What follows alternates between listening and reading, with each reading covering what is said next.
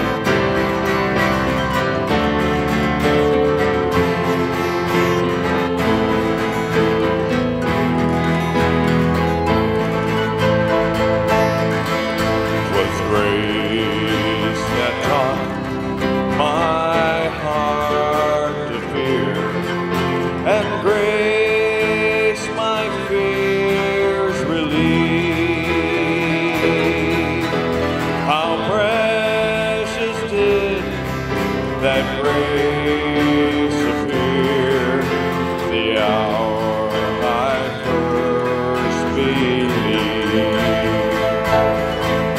The Lord has promised good to keep His word, my hope secures. He will my shield and portion be, as long as life endures.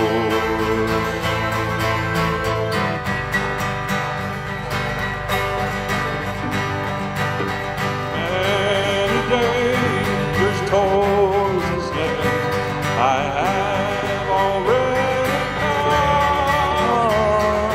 His grace hath brought me safe as far, and grace will lead me home. Come on! When we've been gone 10,000 years, bright shining as the sun, we know this day ain't on earth than when we first begun. Amazing grace, how sweet the sound that saved a wretch like me. I once was lost, but now I'm found. Was blind, but now I see. Amazing grace, how sweet the sound that saved a wretch like me. I once was lost, but now I'm found. Was blind, but now I see.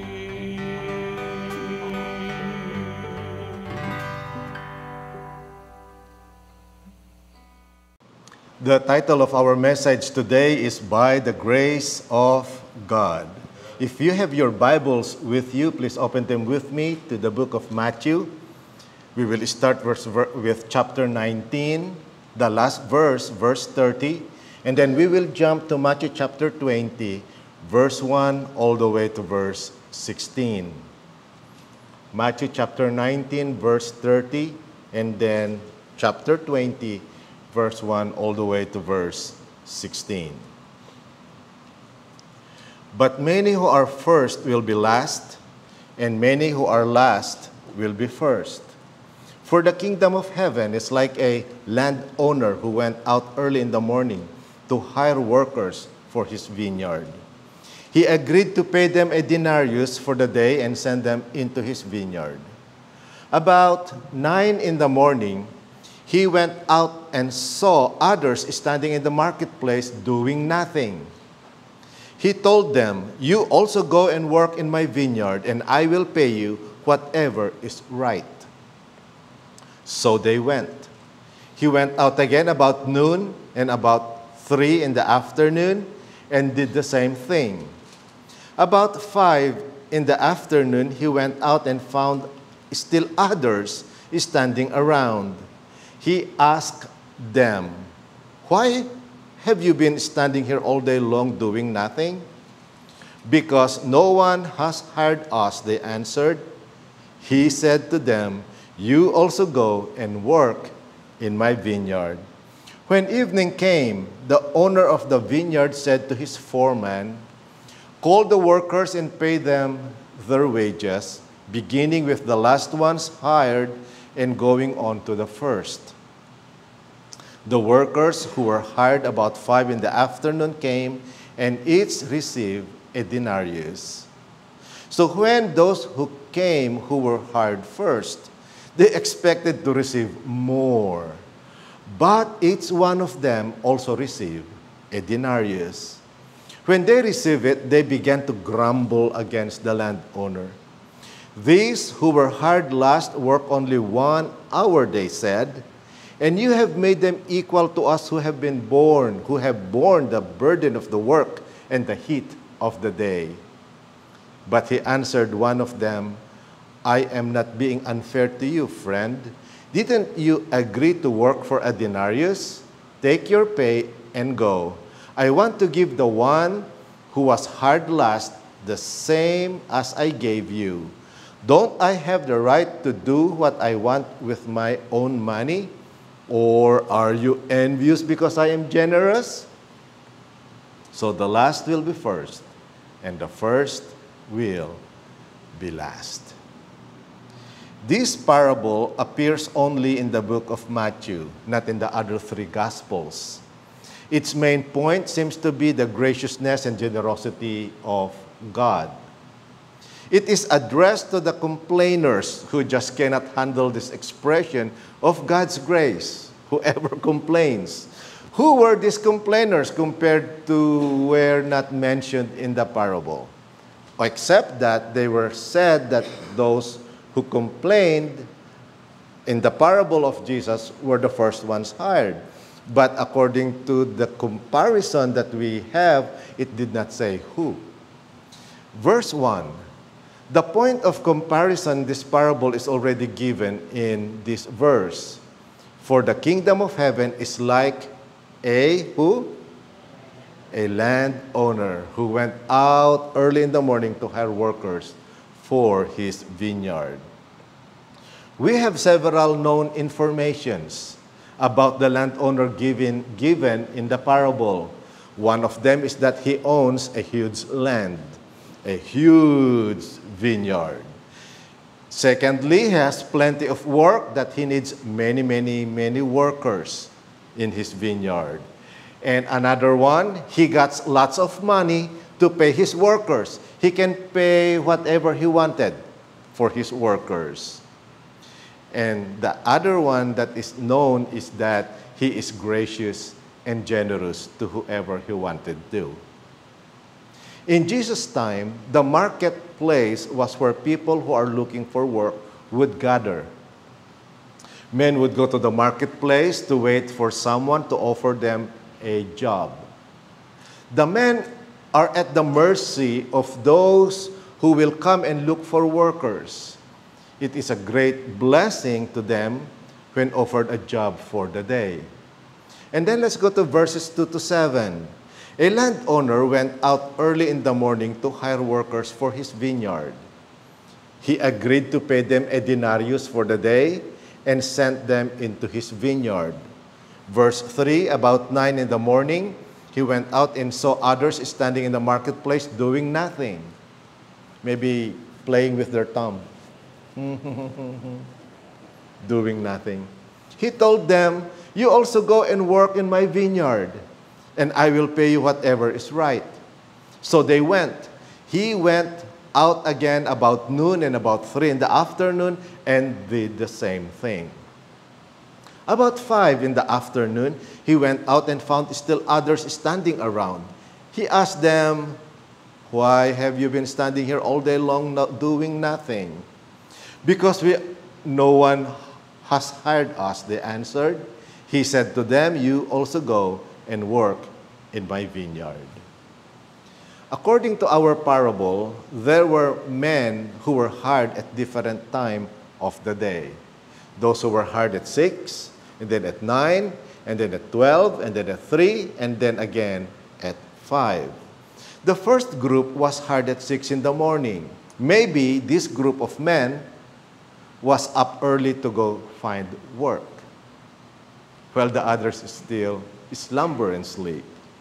When they were hired, they negotiated their wage for the day, a denarius.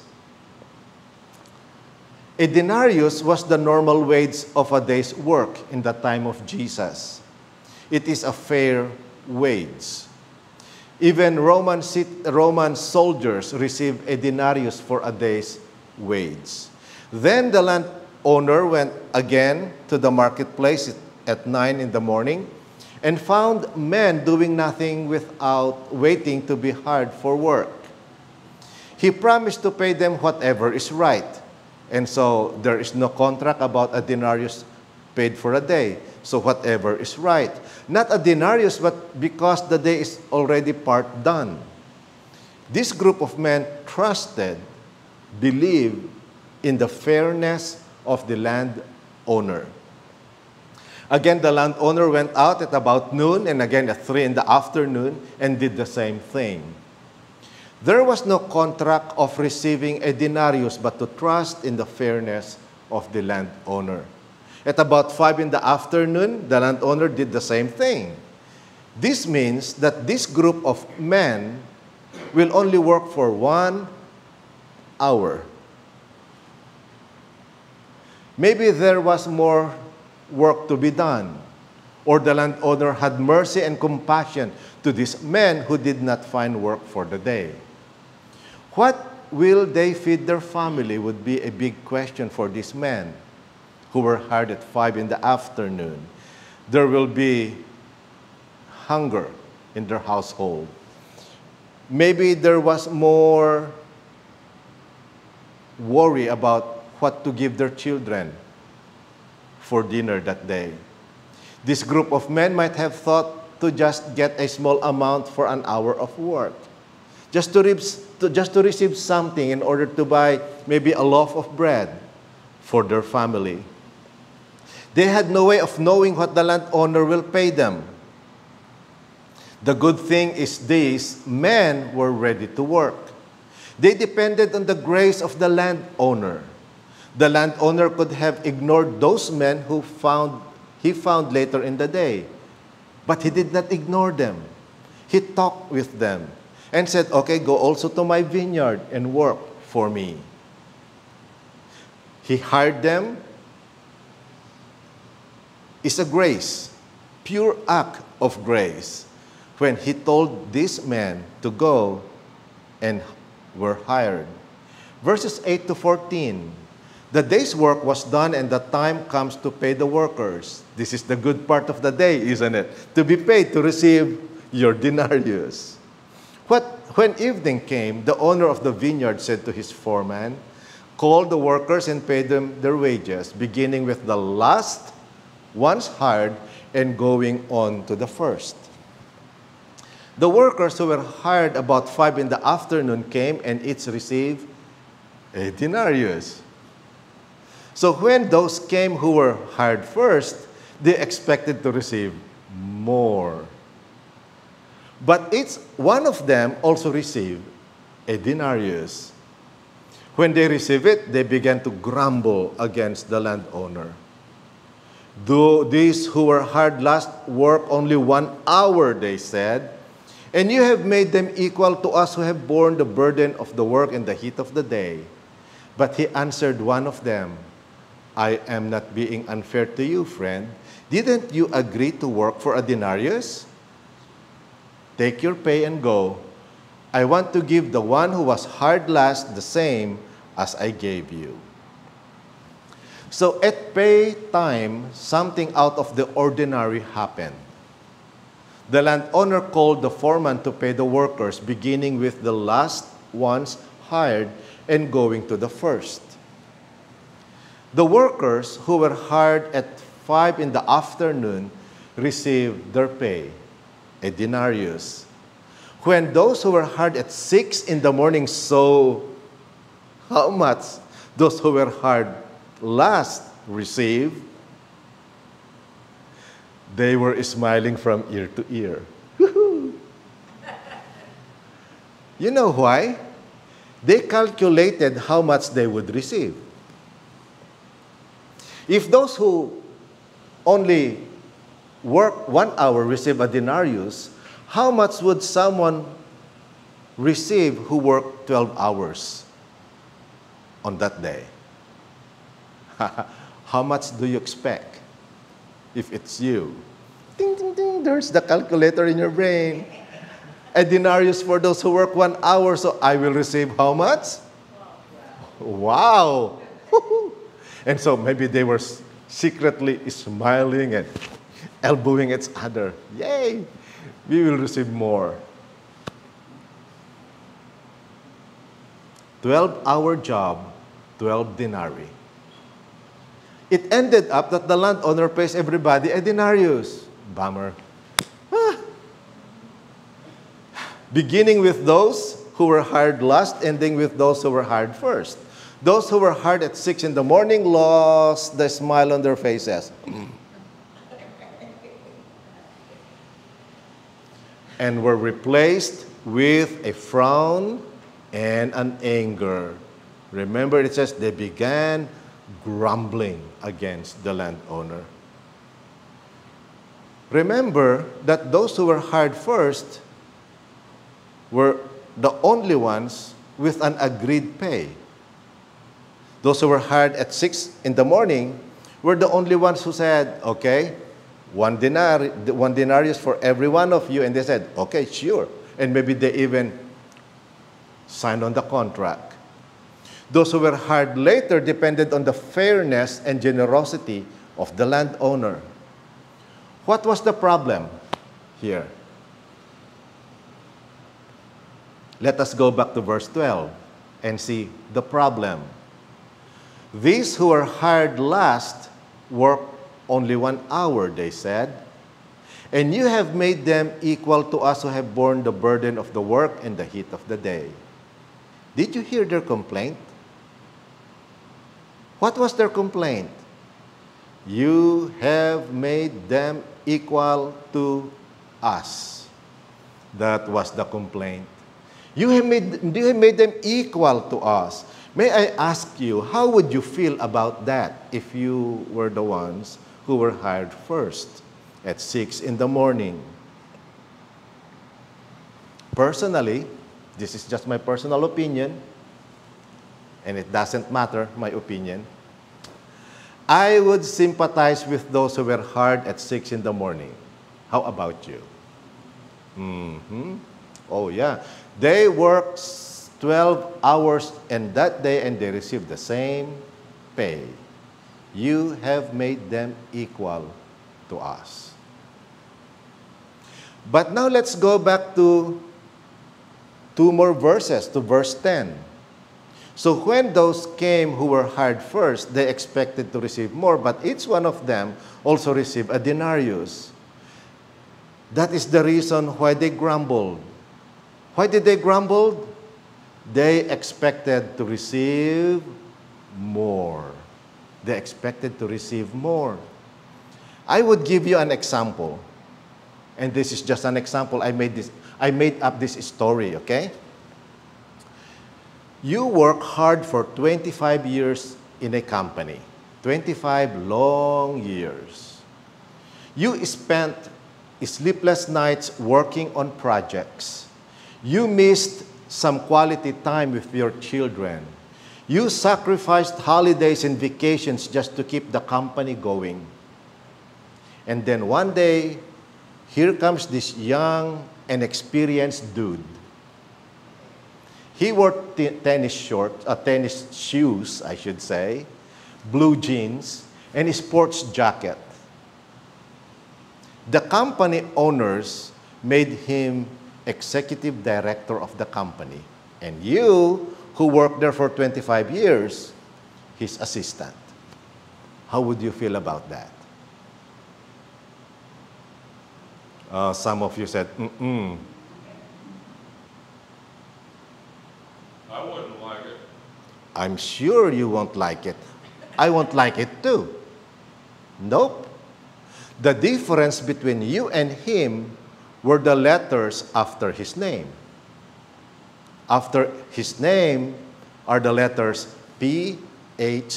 That's like Kathy. Wow. That's the difference right there. And to you, it does not seem right. You bore the burden of the company to keep it going. You work so hard. But then here comes this PhD becoming your boss. You would complain, if not loudly, at least deep within you. You will grumble too.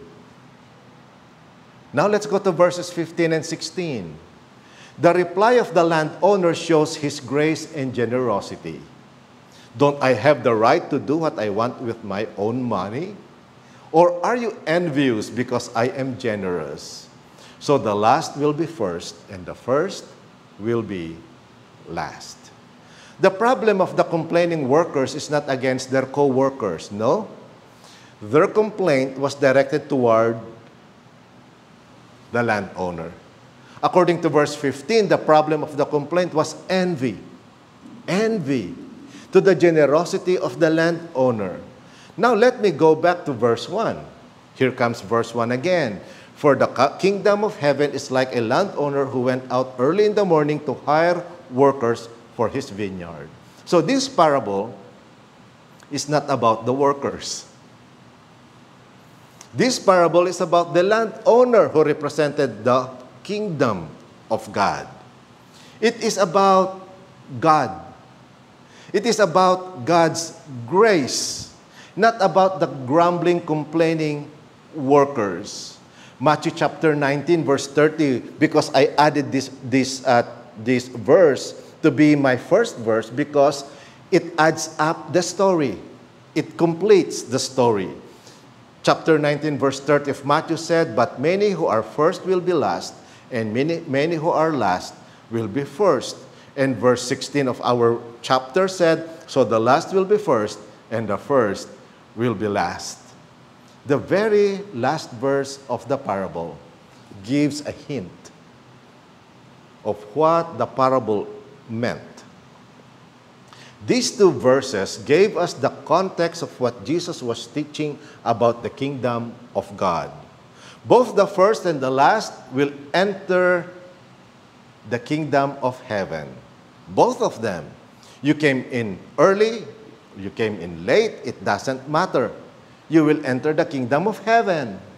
You serve God early in your life or you serve God late in life, you will enter the kingdom of heaven. It doesn't matter. Both will enjoy the kingdom of God prepared.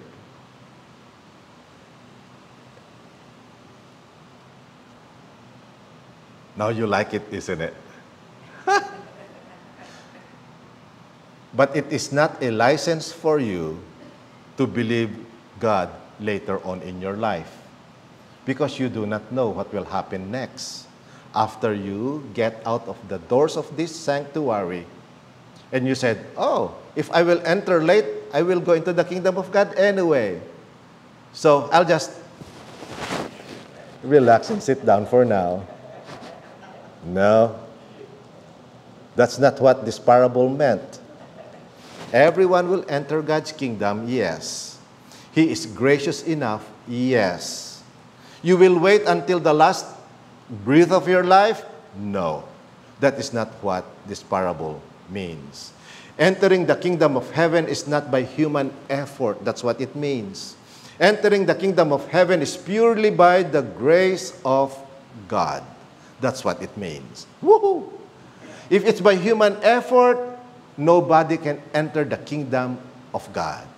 But by God's grace, those who will believe in Him, then they will enter wherever you enter the kingdom of God. Early in the morning, 6, at 9, at 12, at 3, at 5, it doesn't matter. You will be given God's grace. Wow! So entering the kingdom of heaven is purely by the grace of God. It is only by the landowner's generosity. And who is the landowner? It's God. God is the landowner in this parable. No one deserves and earns their way to heaven. No one, even though you are rich and poor, handsome or ugly, fast or furious, it doesn't matter. You cannot earn your way to the kingdom of God. It is only by the grace of God. So whoever you are watching this video today, or to us here at Mosaic Church of the Nazarene, it is only by the grace of God. Our Heavenly Father, thank you for your grace. Because if it is through our own efforts we can't do it ourselves. Please forgive us of our sins if that hinders us from entering your kingdom. Remove anything that blocks our entrance into your kingdom. Help us, O Lord, by your grace. Only by God's grace. In Jesus' name we pray. Amen.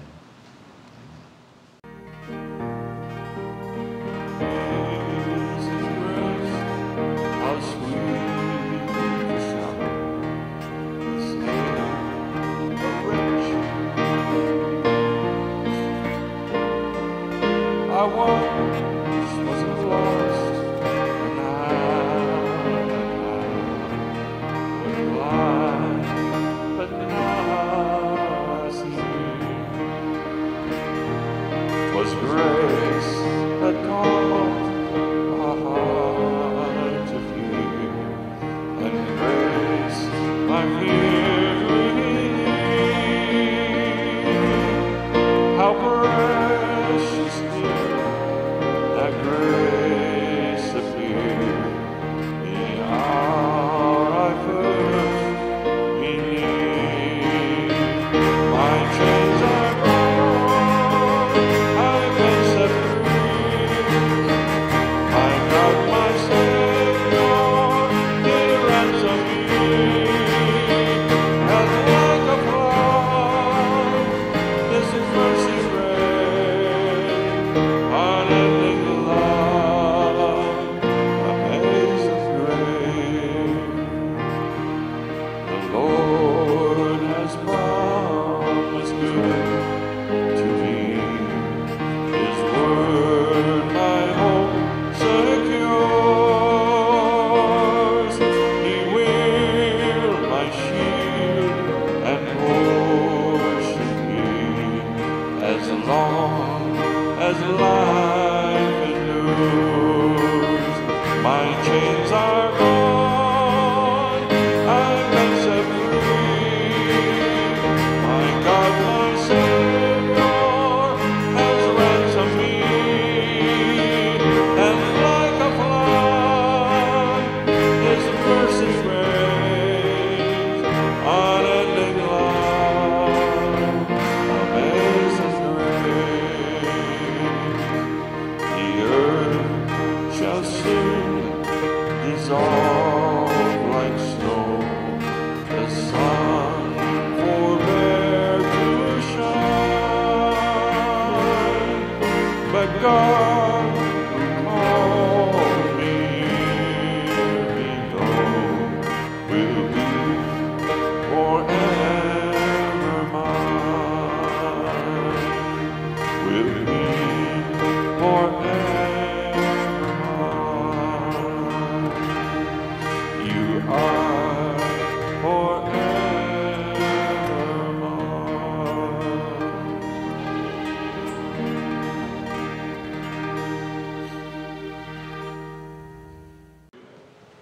Thank you, Pastor, and thank you everyone for tuning in to our Sunday service.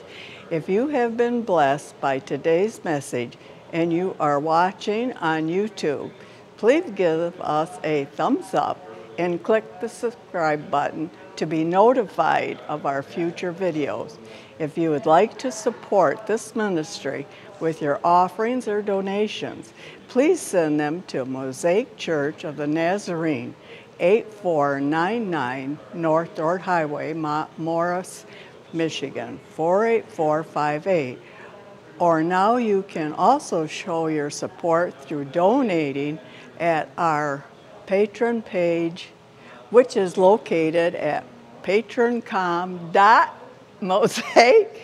Please join us at our next service. We welcome you and your family, and you'll find us right across from Skateland here on North Dordt Highway, Sunday morning at 10:30. We pray the Lord would bless you so that you then will become a blessing to others.